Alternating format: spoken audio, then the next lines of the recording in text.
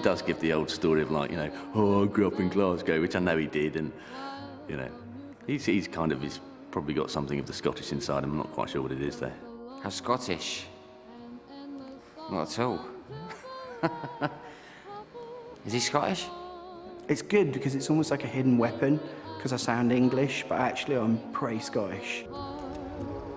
I don't remember a great deal about being a child at all. I have a problem with long-term memories, so, and which is kind of ironic being a photographer, because it's all about, photographs are about memories to such a large degree. And for me, it's like I don't have a lot of photographs of me as a child, and I don't have a great deal of memories that are in any way photographic.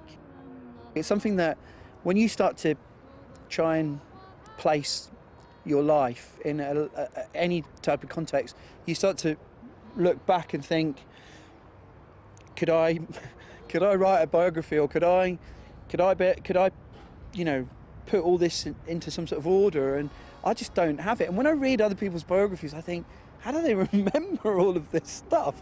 Because I don't remember anything. It's Kate's murder, mate.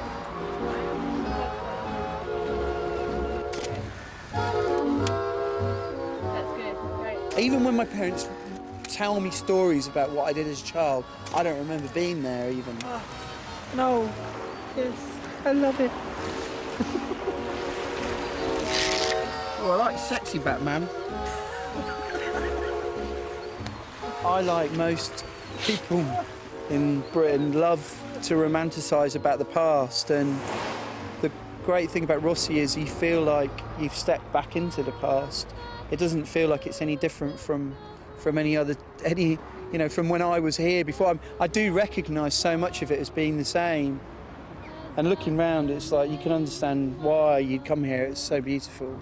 Dancing by in someone else's arms. Watching my son grow up over the last 10 years, I've seen him be Superman and be Batman and be Robin and be Zorro, and, you know, I don't remember being 9 years old and running around in a Batman outfit, so why don't I do it now? And hopefully those images will, don't know, give me something to show him. And also, he is such a laugh. If I dress up in a costume, my son finds that incredibly funny. So, and I guess I find it incredibly funny as well, in a very sad way. Rankin shoots an enormous amount of celebrities, and he's spending quite a lot of time in the States really trying to break into that market. And he wasn't interested in the States at all for a long, long time. And he was a very, very big fish in a very small pond over here. And then I think he hit a natural wall, because he wasn't interested in kissing ass, and he wasn't interested in playing the game, and he wasn't interested in being mates with all the right people in Hollywood. He didn't really care at all. But I think he's got to that natural point in his career where he has to make that leap. But what's interesting about it is that the agents, the managers, the celebrities themselves, they know Rankin, they know the name, but it means something quite different to what it means here now. It means the same in the States as it did here about 10 years ago. So he's seen as kind of very edgy, very cutting edge, a little bit dangerous. And in fact, you know, quite often when we're talking to celebrities about using Rankin, they'll be a little bit nervous because he's that kind of slightly edgy, crazy guy. And over here, of course, he's into his kind of third period. He's at a completely different point in his career when he's shooting the Queen of England. In fact, he's probably the only photographer ever to shoot the Queen of England and the Queen of Porn in the same couple of years. Non, mais il décolle pas vraiment.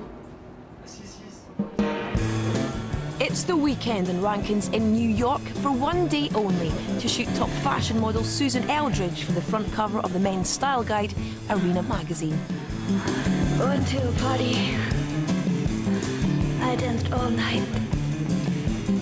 I drank 16 beers and started up a fight.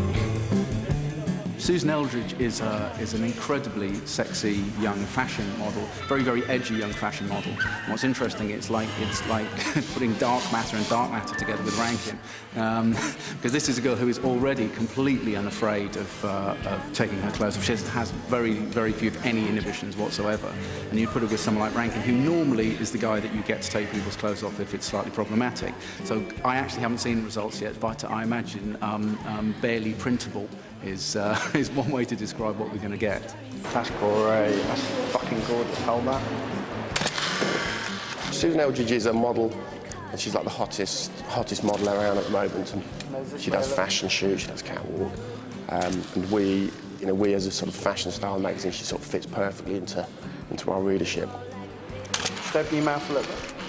She's just very unique. She's a very unique person, and I'm really attracted to that as a photographer. Like when you shoot her, it's exciting, and I'm excited. So I guess I'm kind of like probably like running around her, trying to get all the right angles, because I'm getting a bit overexcited. The cover image is usually shot from like the knee upwards, 3/4 length, very simple, clean background, and it's the image which has that little bit extra, has a great connection with you. So when you're in your newsagent's buying your magazine, it's that one image which you look at and it grabs your attention, it holds you, it usually has a bit of eye contact. Do you want to do some... Ready, babe? The way that I work when I look through a lens is I almost defocus what I'm looking at through the lens.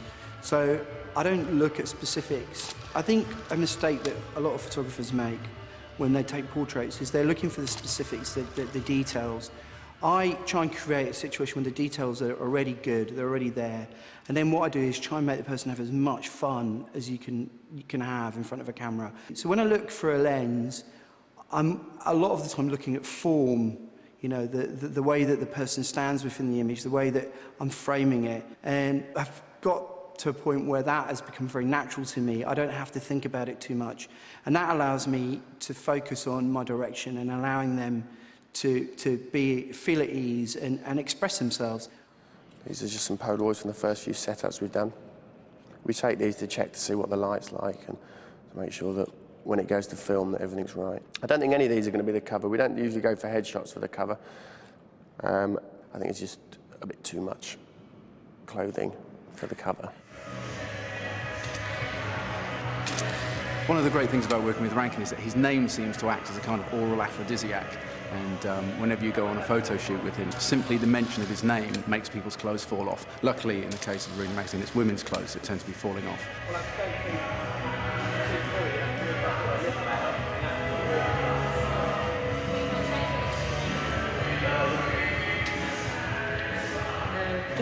In our society today, for some reason, nudity makes people a little uncomfortable on from every angle. I don't know why, but it does. I really don't know how I make people feel comfortable. I talk to them. I'm interested in them. I don't have a secret weapon. I don't have something that I can really describe or explain to you. I just am interested. I'm fascinated by people, and I enjoy the process of taking the photograph, and I think that comes across. And I try and make them laugh. I guess I try. If I do anything, I just try and make people laugh. I'm cheeky.